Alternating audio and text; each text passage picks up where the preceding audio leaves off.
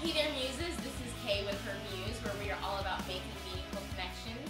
And we are sitting here with Eve Sanz of Eve Sanz Photography. We're right in her studio. And if you look on the wall behind us, you will see another one of our founders, Janine Grays. So tell us a little bit how you started your photography studio. What was your inspiration behind it? Wow, let's see. Well, many years ago, just before I left the States to go live in Europe, my dad bought me a used Nikon.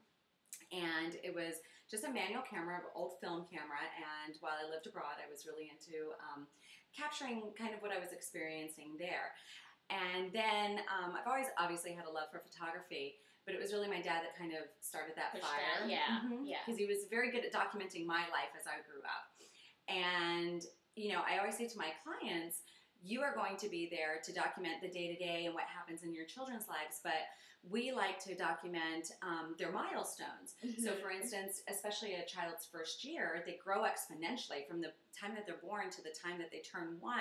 It's a completely different child. So what we like to do is try and capture milestones from maternity to birth to 3 months when they start to hold up their head and they're looking around to 6 months when they're sitting up and they're checking things out, and that's like the golden age because they're very interactive with mom or dad and giggle a lot. Right. And then 9 months they start to crawl a lot of times, where they're standing up and walking along things, and then of course the 1 year where they're typically taking their first steps. So you specialize in newborn and maternity.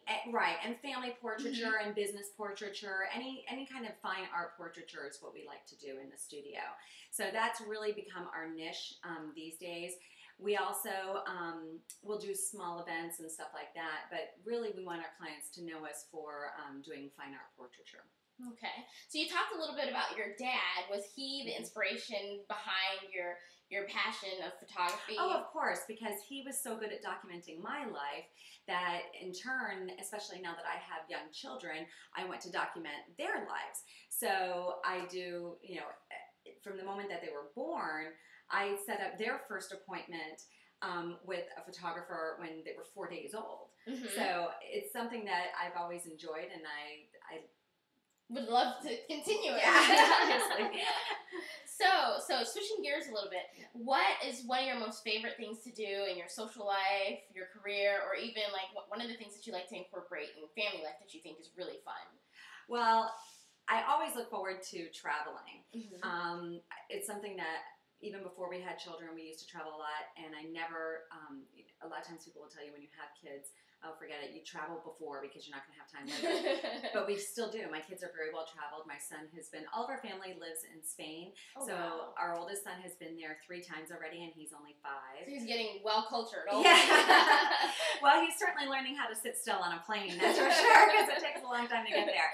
But it's, you know, and even the anticipation before you go on a trip, you know, putting everything together and looking forward to it. I think I almost enjoyed that even more than when we finally get there, because by the time you get on the plane, you're like, oh, finally, you're just ready to get there. Exactly. So that's always fun. But we have a lot of fun doing things as a family and getting together with friends. I'm very active with our neighborhood. We have a lot of parties and get-togethers with our neighbors. I know everyone in our neighborhood.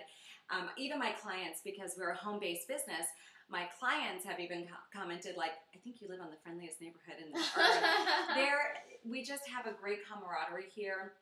And I'm also very active with the Tampa Area Professional Photographers Association.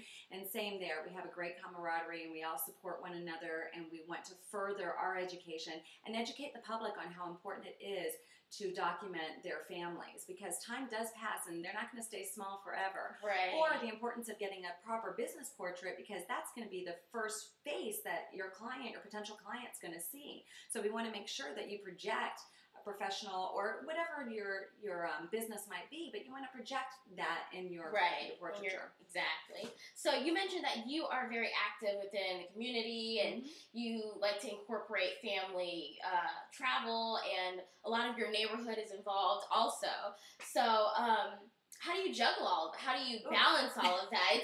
I know we're always moving and on the go as women, and we're taking on a whole lot more as professional women. Isn't that the truth?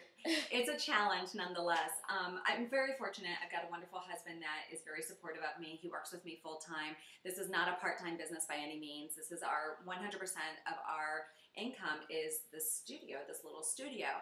So I'm very fortunate that if I'm with the kids, he's with like retouching or working on clients' orders or uploading them on the internet or putting in orders or whatever needs to be done. I primarily am the shooter, and I will capture the images, and then he'll help me with the retouching. Both of us, kind of tackle that. And we also believe in causes and paying it forward as well. We have a little girl that we've been documenting her life journey since she started in the studio and she was still in her mommy's belly. Wow. And she was diagnosed about 2 weeks before her first birthday with SMA. Oh, no. And her name is Brooklyn. And there's a website called Brooklyn's Journey. If you have an opportunity to check it out, she has spinal muscular atrophy, which means that she will most likely never walk, but I know her parents have high hopes. She's doing great in aqua therapy right now.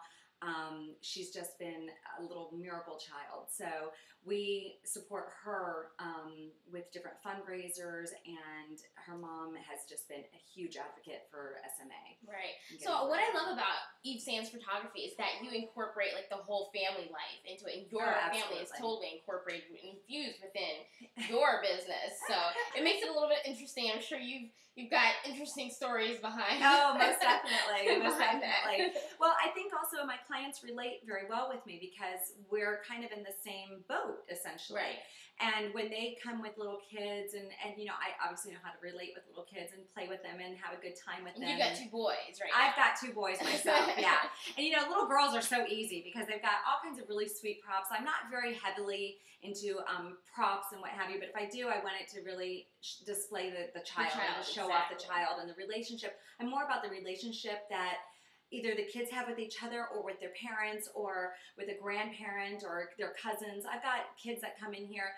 They might be on my plan where they come on a regular basis to get pictures done or portraits taken.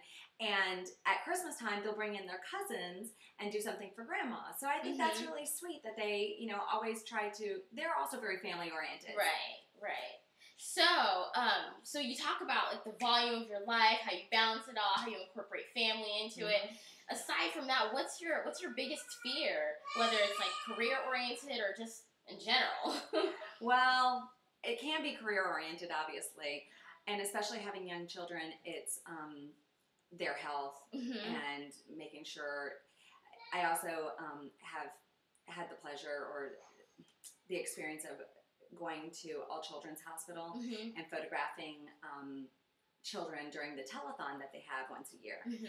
And when after doing an event like that, you come home and you grab your own kids and you're like, oh, you just cherish them a little bit more so after seeing other situations. Oh, absolutely. I think it helps to put things in perspective. And anytime that you get caught up in life itself, we all get caught up and you're living that moment. Sometimes you have to step back and remove yourself from the situation and just say, okay, I need to clearly see where I'm going and what I'm doing, and try and clarify what your goals are and what your motivation becomes. Absolutely. Exactly. Absolutely. So, we've got a quirky little question for you now. Sure. What color are your toenails? Right now, they're kind of a copper color. I think they're very cute. Yeah. You're sweet. I'm more into like very neutral, natural colors and tones and stuff like that. I was actually just talking with a friend of mine, his aunt. Actually, she was saying how there's certain people who wear like a lot of loud colors. Yeah. And I was saying, I just can't do all of that. I've got to keep it real and simple, and I love the natural look that you've got going on. So I have a theory to all of that too. I've got a girlfriend that she's really mellow and kind of easygoing, and she likes very vibrant colors. And I think that kind of makes up for her personality a little bit. Balances her out. Because I'm so over the top. I like very neutral colors. I think that kind of balances me out. And a lot of times we tend to decorate in like how we would dress. Exactly. Kind of funny. Well, you are so fun. Thank you so much for being with us. coming all the way out here. We had a fabulous time. So if you want to learn